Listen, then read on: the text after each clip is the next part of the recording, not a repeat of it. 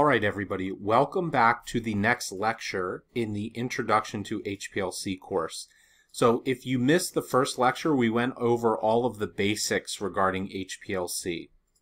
So I will leave a link down in the description to that part of the course, and this is the second one in line. What we're going to be talking about in this portion is HPLC columns. So you're obviously going to have a lot of choices when you come to looking at columns for HPLCs, and it is very specific to the type of HPLC methodology you want to run.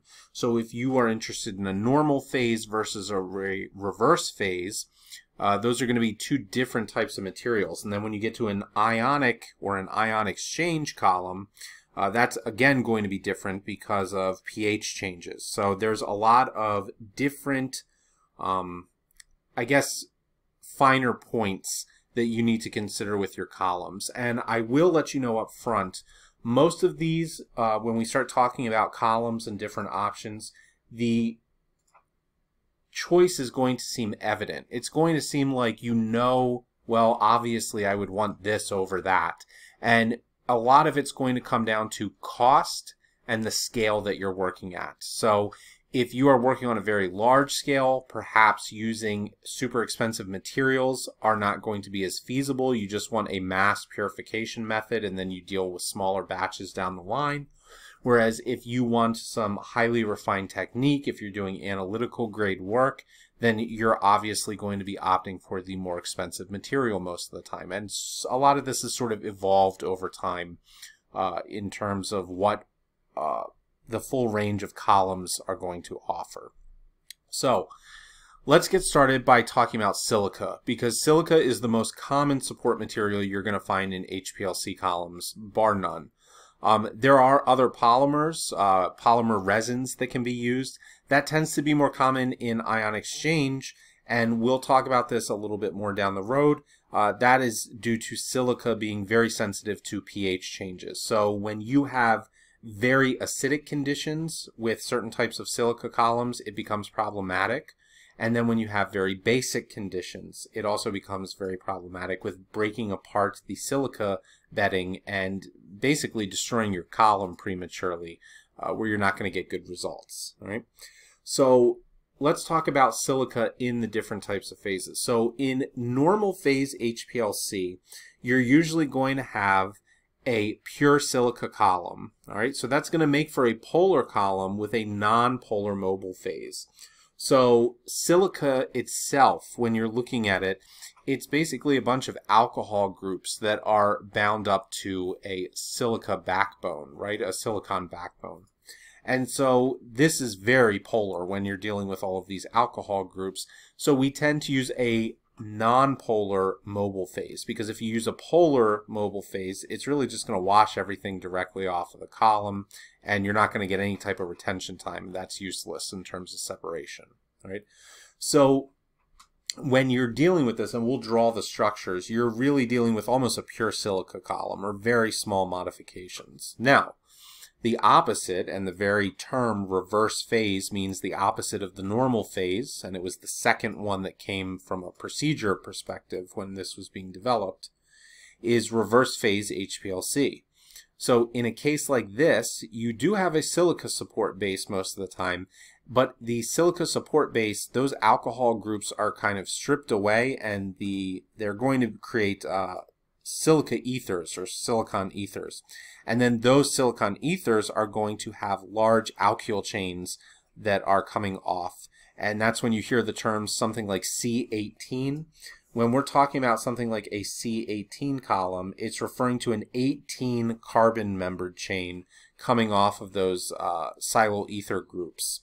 And that is going to be nonpolar, right? So if we have large hydrocarbons, you think of something like a nonpolar solvent like hexane or octane, when you have these super long hydrocarbon chains coming off of your column, that's nonpolar. So it's going to adhere very well to other nonpolar analytes, and the polar analytes are going to get washed through at a quicker rate. And this means we use a polar mobile phase when we're dealing with something like this. Okay? So you can see the opposites here, right? The normal phase is dealing with polar column, nonpolar mobile phase. And then when we get into the opposite sense for the reverse, we have a nonpolar column. Okay, it's still silica based, but we turn those alcohols into silyl ethers and put these large modifications on them. And then we have the polar mobile phase. Okay, now I briefly mentioned ion exchange, HPLC. This is typically, you can find some that are silica based, especially if you know the pH range you're going to stay in is, I'm going to say somewhere between like 3 to 8. 8 is really the upper limit. It's probably better to be closer to 7, 6. But it's more common to have a resin or some sort of polymer support base with a modified ionic chain. Okay, and this is important in the stationary phase. So instead of just doing these large hydrophobic hydrocarbons, we're going to actually have pretty polar side chains that will deal with the ion exchanging here. All right. So I want to show some examples of this and actually draw it out. But for instance, and I'm going to abbreviate here, quaternary amines, so an amine that has 4 basically groups coming off of it, they are very common for anion exchange chromatography. And then when you deal with cation exchange, a lot of times it uses the negatively charged sulfate groups. So you'll have something like a sulfonate, tosylate, those types of things, and you can get the cation exchange. Okay, and this is referring to the actual type of ion that it's going to exchange, right? So if it's cation exchange, a sulfonate group has a negative charge, so we're exchanging cations with the sulfonate groups as the mobile phase moves along. Okay, so just a little bit of terminology there. So let's take a look at this. If we have normal phase, the way that it looks, we have the backbone, which is going to be basically repeating silyl ether groups.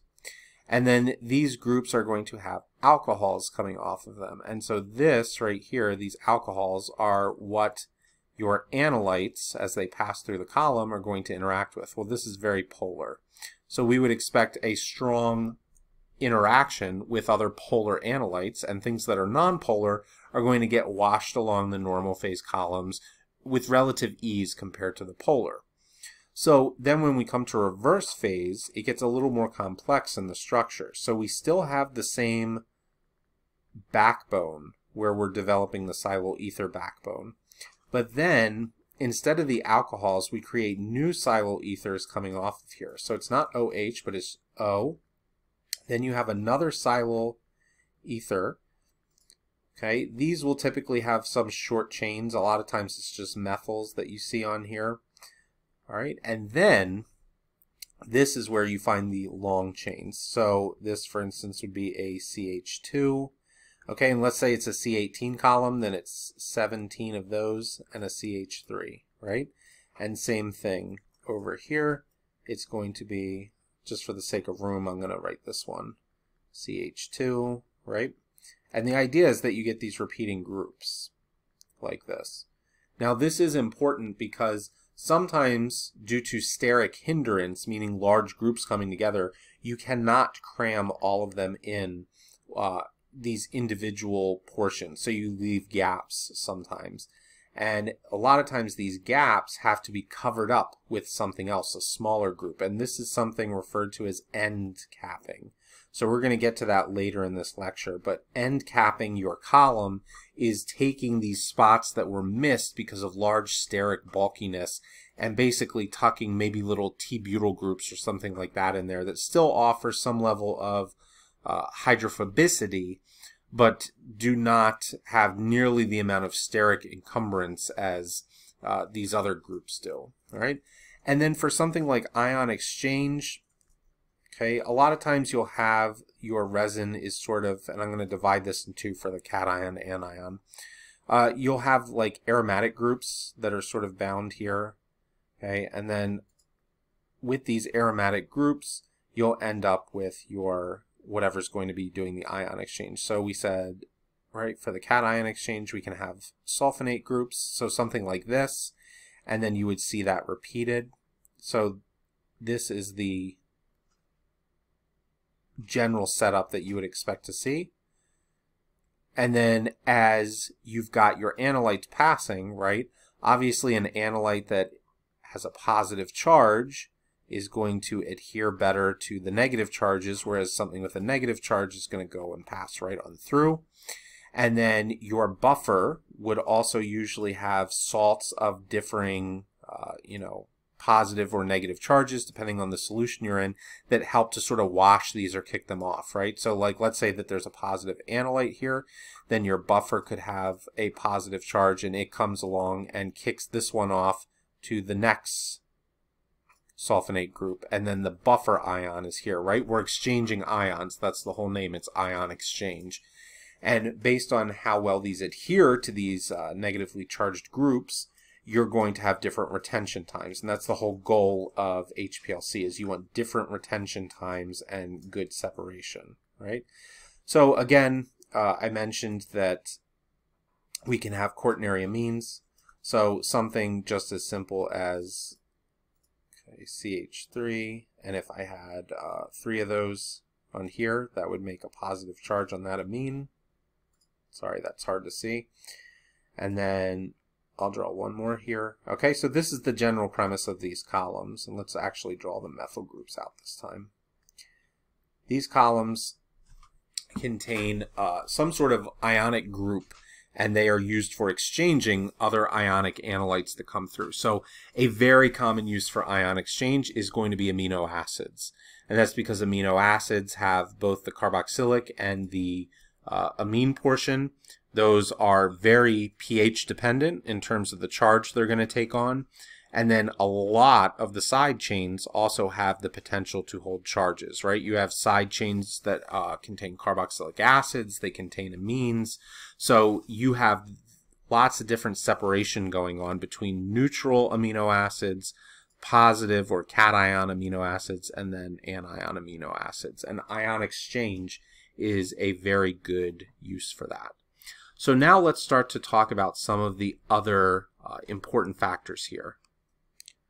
So what we want to talk about first here, and again, a lot of these tend to be, there's an obvious choice, but you do have to consider cost, especially depending on your lab, what sort of financing you have for these projects, okay? Silica particle shape is very important. So it can either be spherical or it can have an irregular shape. And when it's an irregular shape, it can be anything from like a crescent to sort of a semi-half circle. You can get all sorts of different weird shapes, right? Now, when you start looking at this, in general, the spherical silica shape is going to be a better choice for your packed column, okay? And this is important because you get better stacking. So if you look through the column, okay, that you have set up, when you have spherical silica and it's all the same diameter, it stacks very nicely on top of one another, okay, and that provides a very even flow for the mobile phase. And good flow, constant flow, is very important for HPLC. So one of the parameters that we always set up in our methods for HPLC is flow rate. And when you're dealing with your flow rate, it's how much mobile phase is going to be delivered through the column, usually per minute, but at some rate. And you need to make sure that that is consistent, right? The pumps in your HPLC help with that, but you have to have a column that's got good integrity in order to keep a solid flow moving through that. Now, on the other hand, you can have an uneven mobile phase flow when you've got these irregular particles, because they don't stack the same way that the nice spherical ones do, okay? And when you get something like this, you still have decent flow, but the problem is that it's not always going to be even, and that can become very important when you have compounds that resolve very close to one another. So if you've got something that, let's say, has a retention time at 18 minutes, and then the next thing has a retention time at 18.1 minutes, right? If those two are close together, you need as much resolving power as possible. And in order to do that, you cannot have sort of uneven flow at certain parts of your column. All right, so why do we talk about the difference? It seems like spherical is the obvious choice. Well, spherical is more money. Now, most columns on the market for HPLC analytical grade are going to be spherical nowadays. Okay, you get better stacking and even mobile flow phase. So what about this? Other than the fact that it saves you money, you have the poor stacking and the uneven mobile phase. Why would you go with something like that? Well, money is one thing. And then as I mentioned, there's some other things that are important, and one of them is the scale at which you're doing this on. So if you're going to do an industrial scale purification, you have a whole huge batch of this material, and you don't need it to be 100% perfect, then this could be an option that is acceptable for you, especially if you're getting into large cost. It would be very painstaking to take tiny amounts if you're an industrial size scale and try to put it through the HPLC to purify milligrams at a time. You want to be doing gram, kilogram loads, okay?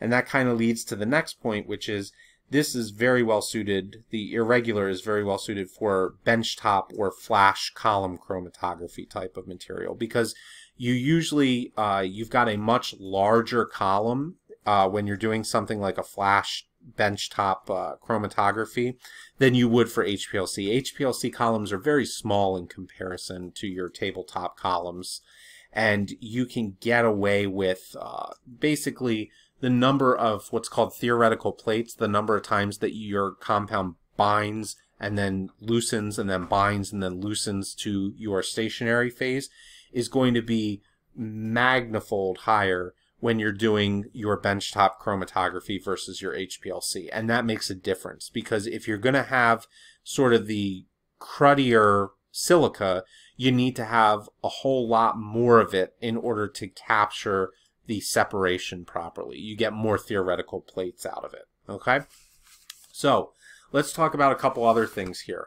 Now that we have the shape of the particles, we want to talk about particle size. So most HPLC columns are going to range from 3 to 10 micrometers in particle size. Sometimes it's called microns, right?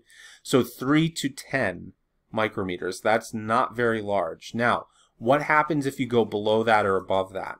If it gets too small, it can lead to pressure buildup. So when you get really refined and you have very, very tiny, keep in mind the tinier the diameter, the tinier the particle size of the silica, the better it's going to stack together. So sometimes that's good. We want good stacking, but you have diminishing returns where at a certain point it almost becomes too difficult for the mobile phase to flow through because it's so tightly packed, and that can lead to high pressure buildup, and you don't want high pressure buildup on your instrument.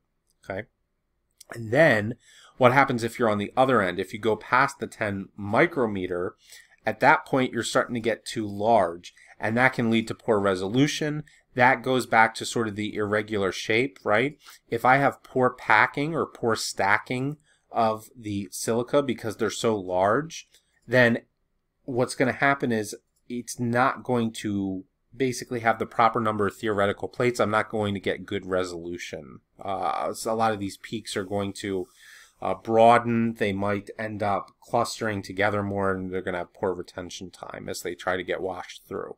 Okay, so particle size is important. We want to usually try to stay within that range. Okay, pH. Now, if you remember at the beginning of this lecture, we said pH is going to be important, specifically with silica columns. So many analytes are going to contain charges at various pH levels. Now, that's depending on pKa. So if you need a refresher of that, just open up a general chemistry or biochemistry textbook. You can look at Henderson-Hasselbalch and stuff of that nature. Okay, the pKa is really going to determine whether something is in its ionic state or its neutral state, okay, when it's going through. And usually it's a mixture of the two at a given pH, right? Because we have a ratio of what's neutral versus what's deprotonated, unless we're dealing with something like a strong acid, right? So this should always be considered when you're developing HPLC methods, especially when you have to use buffers and things of that nature. So it becomes very important when using ion exchange HPLC, because when you're dealing with ions, those are going to be pH dependent most of the time, because ions are usually acids that have been deprotonated or bases like an amine that has been protonated at a lower pH. And so when you start dealing with a lot of these ionic forms, you have to be very aware of what pH you're running at. Okay, now, what about column stability? Okay, so the column, the silica-based column specifically, you need to be aware of your pH ranges. So if the pH is too high, and we're going to classify this around 8 or above, then the problem is that the silica support, the actual backbone, the silyl ethers, is susceptible to base hydrolysis. And that can break apart the actual silica basing, and it will start to corrode the column as you pump through the higher hydroxide content, the base content.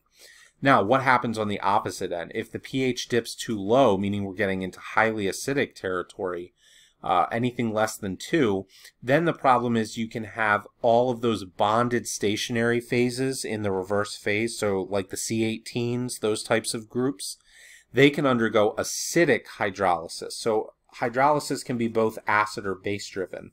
With the acidic hydrolysis, these large functional groups that you are putting on your reverse phase columns can be stripped away from the silica support, and you obviously don't want that, because a reverse phase column no longer becomes reverse phase if you're stripping away all of the hydrophobic portionalities that are basically, you know, edited onto there. So the pH is very important, and even more so when we're dealing with silica support. All right, so now that we've discussed pH, let's talk about the next important thing, which is how the alkyl chain columns for reverse phase are actually prepared. Okay, now you're going to see a lot of this is centering around reverse phase, and that is because reverse phase is usually the first one that most people go to for their method developments. It's one of the most common types. It is by no means the only type, but reverse phase tends to be one of the preferred methods. So you'll see a lot of things talking about reverse phase when you're dealing with columns.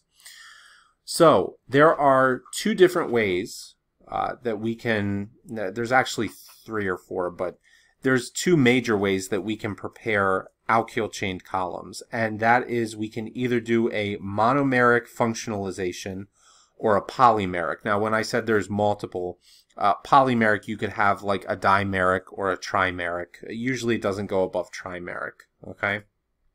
So what does all of this mean?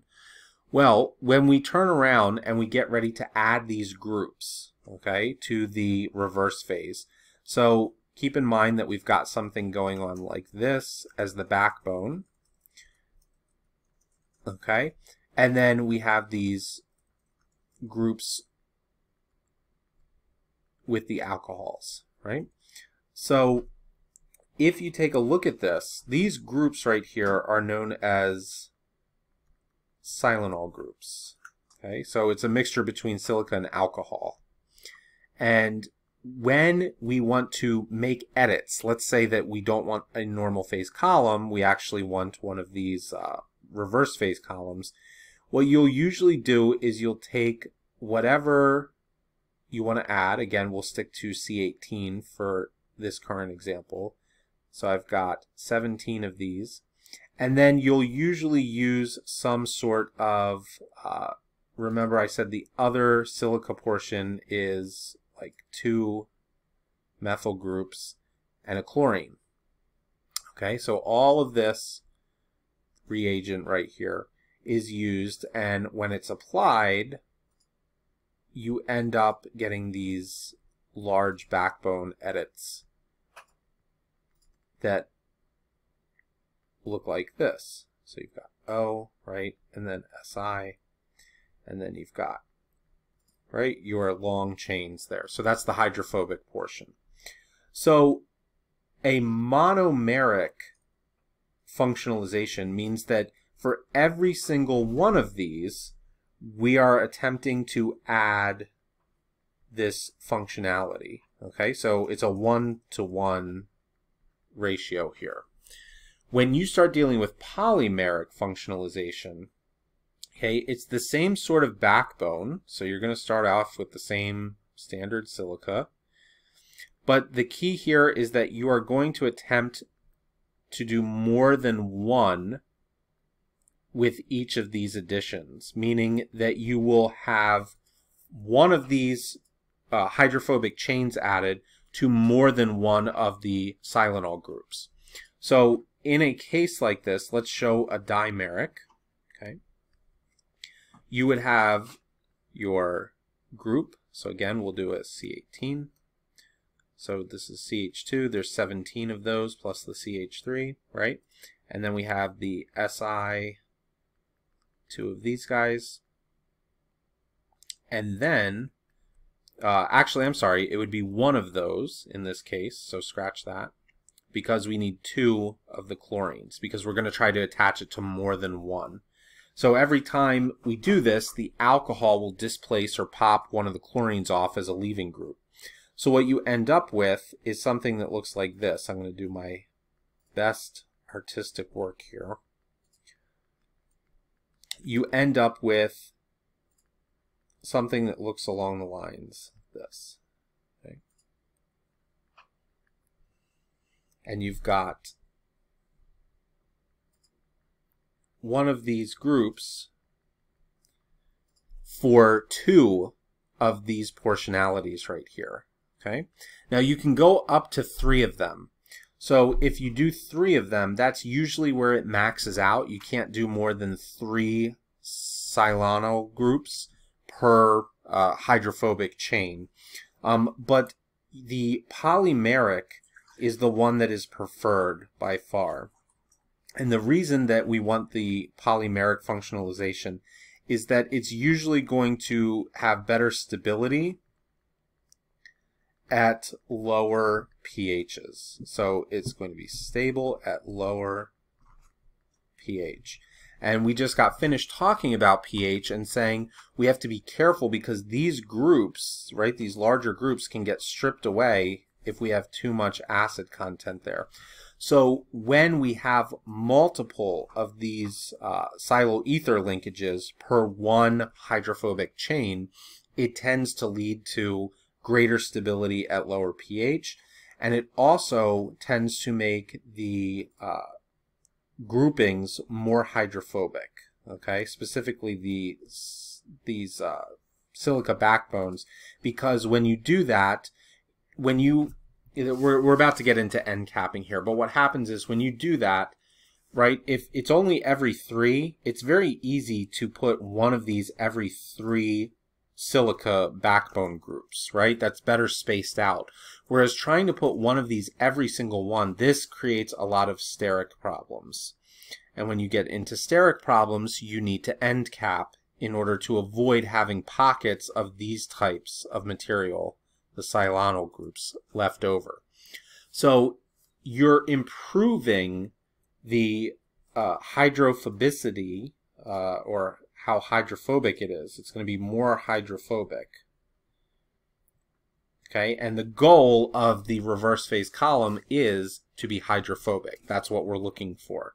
So when you do this polymeric formation, it helps to stabilize the column and it helps to make it more hydrophobic, and that's exactly what we want in a reverse phase. All right. So now we're going to deal with end capping. Okay, we've kind of talked about this. Many reverse phase columns have gaps in the alkyl application, and that leaves open silanol groups. So we just talked about that up here. So what happens is when you start piling these up one and one and one, right, at a certain point they become too sterically hindered, and when you're trying to make these applications, it'll skip over one. And the problem is that that's going to leave a situation like this. So you'll have something like this. Right? So if I have one of them here, and then I have one of them over here, it becomes very sterically hindering to put this one in the middle. And so a lot of times what you'll see is that the chemical process or the synthesis of these columns, it just skips over this and it leaves this here. Well, if the goal is to buy a reverse phase column, which wants these non-polar proportionalities or material, this is highly polar. So this is not good. This is going to affect your retention times because you have polar functionalities that are kind of sparsed in throughout the nonpolar, and that becomes a problem. So it occurs due to steric factors, like we saw, and it is solved by using smaller steric molecules that can cover up and get in to these silanol groups where the larger ones may have not been able to do that. Okay, so one of the issues with this is it can cause peak tailing. So when you have a peak in your HPLC, right, you're going along, you've got a good one, and then maybe there's something that gets affected by this, and so what you see is sort of this long, right, elongated, something like this, instead of a nice peak. And so when you end up with this tailing phenomenon here, a lot of this will be due to the fact that you do not have your end capping in place. So end capping helps to fix this and create very nice peaks. Okay? So you have to consider, are you going to purchase a column that is end capped or one that has the silanol groups exposed? Alright, so the last thing we're going to discuss in this lecture is the choice of the reverse phase stationary material. So what we're talking about here is when we get into a reverse phase HPLC, you have a lot of different options. So the one that we keep sort of throwing around here is C18, and that is by far the most nonpolar of the options that are on the market, unless you really have some specialized column made specifically for you. C18 is widely available, and it is considered the most nonpolar option. All right. Now after that, the next one in order ranking is usually going to be a C8 column. So that's going to be one that is not nearly as polar as, not nearly as nonpolar as the C18. It's definitely more polar. Okay, and then we have C4. C4 is going to be just 3 of these CH2 groups and a CH3. That would be a C4 column. And then you can have things like just methyls that are attached. And then you can actually start putting on some level of polarity. So you can have nitriles. You can have phenyl groups. Okay, and you can have, as crazy as it sounds, amine groups. Now, people think about this and they say, well, reverse phase is supposed to be nonpolar. Well, it's nonpolar relative to normal phase, and normal phase is using a bunch of alcohol groups from silica. So relatively speaking, an alcohol is still more polar than an amine group. So these are increasing in polarity, right, as we go down. However, these are all still going to be considered nonpolar relative to the alcohol. So if I were to draw the pattern here, okay, we're talking about polarity of the reverse phase is going to increase going down this way. And then what we want to consider on the opposite end here is an increase of retention time, which I'm going to abbreviate RT, for nonpolar analytes. Okay, analyte being what you are actually analyzing. So that should make sense. We talk about the polarity is increasing as we go down. So C18 is going to be the most nonpolar of the bunch. It's at the top. And that means with the C18 column, the most nonpolar analytes are going to have the highest retention times. So that's the way that this mixing and matching goes here. Okay, and the larger the difference in stationary polarity, the more drastic the retention variance is going to be when you look at something like that. So you can see some difference between a C18 and a C8 column. You'll see an even bigger difference between a C18 and a C4 column. All right, and there's still a difference between a C8 and a C4 column. So what most people do is they start out with C18, they see how it looks, And then they will adjust their mobile phases accordingly. And we're going to get into that more in each individual type. So we're going to have a lecture on reverse phase, a lecture on normal phase, etc. So as you implement your column, the first thing you want to do is start playing around with your mobile phases. And if you can't get good separation with that, then maybe you need to try a different column. So maybe you need to try C8 or C4. Now, the reason that you don't start with columns is because columns are extraordinarily expensive compared to mobile phases. So most mobile phases for reverse phase chromatography are going to be water and some relatively cheap organic solvents. The most common are methanol and acetonitrile. So getting a bottle of methanol and acetonitrile and then playing around with different concentrations is far more affordable and worth your time versus having multiple columns that can run several $1,000s each and then playing around with them and seeing what works best. Okay, so if you really can't figure it out with your mobile phases and some other techniques, you know, temperature, pH, things of that nature, then maybe you want to look at a different column and see how that looks. All right, so that pretty much wraps up what we're going to talk about here. I think this is good. We're closing in on 40 minutes. I don't want to go much longer. So that is column chemistry for HPLC. And hopefully you have a broader understanding now of all the things that can go into a column, what makes a good column, what would make a column less desirable. All right, I think the next thing we're going to do, because you can see the prevalence of it here, is we will do a lecture on reverse HPLC methodology and everything that goes into that, including mobile phases, the more details about the column and stuff like that. So this was an overview of column chemistry, a lot of it being reverse phase because that's the most popular HPLC method by far. And we will wrap it up there. And I will see you guys for the next lecture where we will take on reverse phase HPLC. I hope everybody has a good rest of the day. And as always, thank you for learning with us.